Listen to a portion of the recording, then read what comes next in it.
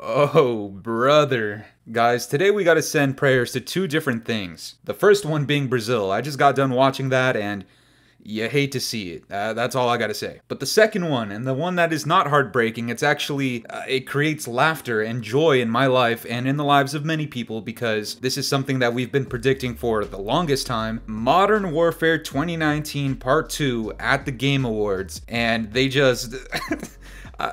I don't even know where to start, but it was not a nice showing. And guys, the reason it brings me joy and the reason it brings me laughter is not because I'm a COD hater. It's not because I hate Infinity Ward. I don't even hate Modern Warfare 2. Some of the gooch lookers out there just need to understand I come from an era of Call of Duty where if you talk shit, if you are gassing yourself up a bit too much, and you step up to the plate, and you don't deliver, that gives me every reason in the world to roast the ever-living shit out of you. And guys, that's exactly what happened at the Game Awards. And as a matter of fact, that's actually what's happening in the gameplay that you guys are watching. I was playing Search and Destroy with some homies, the enemy team got a lead, they started talking shit, started saying some wild shit to the Scatmaster, and by the end of it, you know, the Scatmaster had to step up. You'll see what happens. But that's essentially my attitude towards Modern Warfare 2. I've made countless, and trust me when I say this, I've made tons of videos about how this game in particular is kind of being overhyped. I started making some of these videos as soon as MW2 got announced, and as soon as some of the leaks started coming out about this game, I kind of realized that, you know, this doesn't really sound all that good. The amount of maps that are coming, the seasonal progression and seasonal content system still remaining, no prestige system, some of the really bad leaks that started coming out about this game that ended up being true, like no dead silence perk, no red dots on the minimap, and hold on, before any gooch lickers mention it, no, I'm not complaining because I can't bunny hop, no, I'm not complaining because I can't slide cancel, no, I'm not complaining because there's no red dots, no, I'm not complaining because there's no dead silence perk. I did exactly what you guys wanted and I adapted to these dishonorable changes, and unfortunately for some of you guys, I'm still performing pretty well in this game, but I think it goes to show that no matter how much hype went into this game, as soon as people started reading between the lines, like myself and other content creators, we started to realize that maybe this game won't be as enjoyable as a lot of us think, despite the sales numbers, despite the amount of success on Steam, on Battle.net. The numbers don't lie, this game is incredibly successful, but for as hyped up as it was, when it mattered most and you needed to go against other games to be Game of the Year or Best Multiplayer Experience of the Year, did Modern Warfare 2019 Part 2 deliver?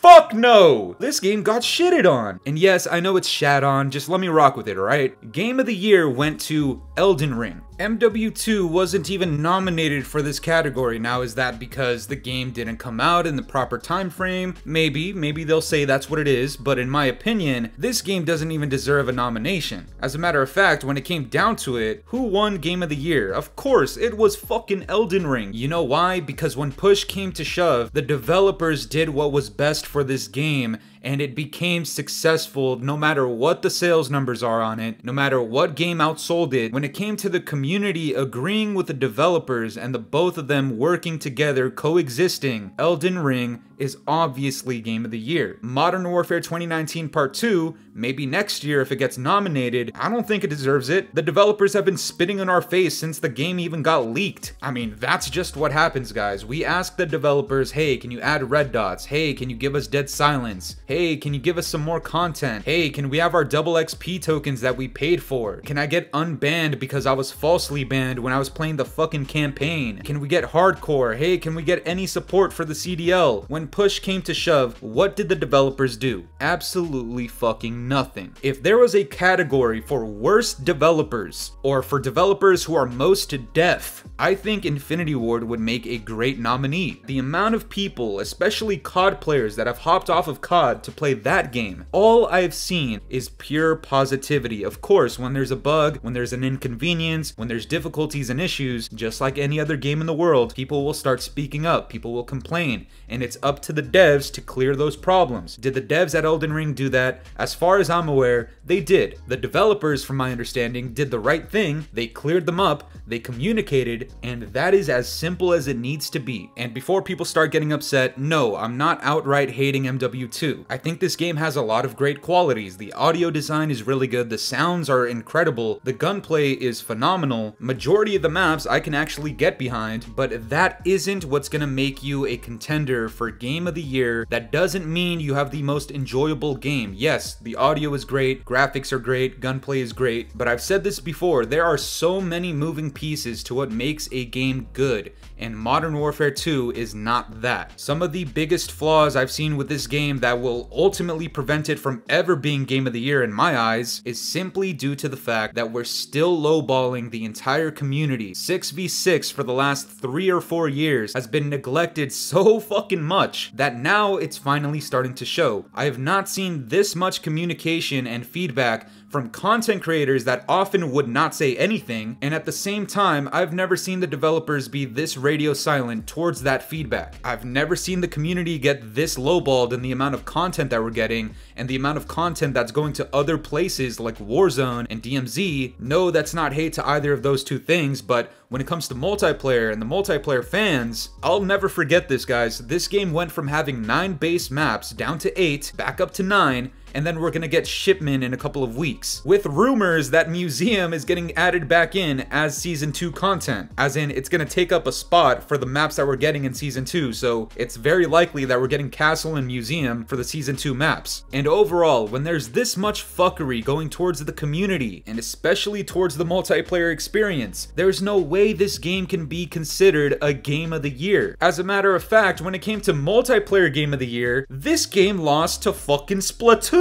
I've seen my little cousins play this shit. Modern Warfare 2019 Part 2, the most advanced Call of Duty in history, lost to a bunch of little kids shooting paint at each other. And that's no disrespect to Splatoon. All I'm saying is that this game right here was hyped up to be the greatest thing since fucking P-Hub, and when it mattered most, you fucking lost. I don't give a flying fuck what Charlie Intel tweets on behalf of Trash Division. I don't care that Warzone 2 got the most downloads. I don't care that MW2 is the most successful COD of all time. I don't care if Charlie Intel says that MW2 was the greatest selling Call of Duty in history. I don't care if it's the most advanced COD. I don't care if the gooch lickers want to attach their mouths to Bobby Cosby's ass like the fucking human centipede. When it mattered most, when it came down to it, Modern Warfare 2019 Part 2 lost dishonorably. If I'm not mistaken, Modern Warfare 2 did not win a single thing in any single category, but I think these two are probably the funniest ones. And guys, once again, this is a perfect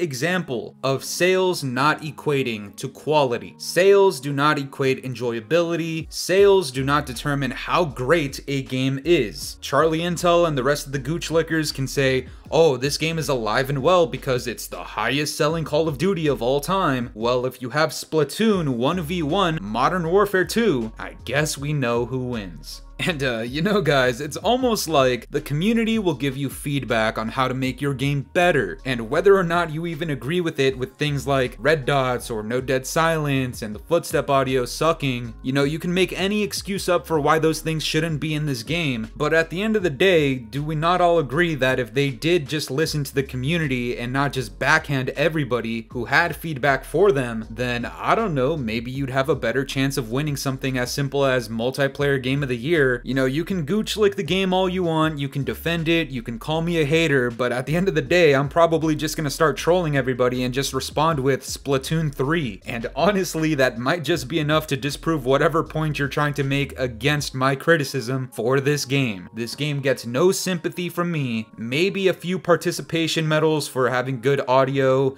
and good graphics and great gunplay, but when it comes down to overall enjoyability and how willing Infinity Ward is to fix shit that we're asking for as the goddamn consumers who even made this possible for them, if you're gonna be radio silent and ignore us, how the fuck is your game going to be Game of the Year or multiplayer Game of the Year? Or more importantly, down the line, when you realize how many fans you lost, how much respect you lost from the community because you're just being arrogant and stubborn for no reason, I hope then maybe the developers and maybe even Activision realize that they can create a product that's gonna earn them a lot of money, but what's more important than the money is the fact that your community is satisfied with your product. And even though there is satisfaction from a lot of fans and even from some proclaimed haters like myself, I still find this game pretty enjoyable at times. But when it mattered most, did you succeed?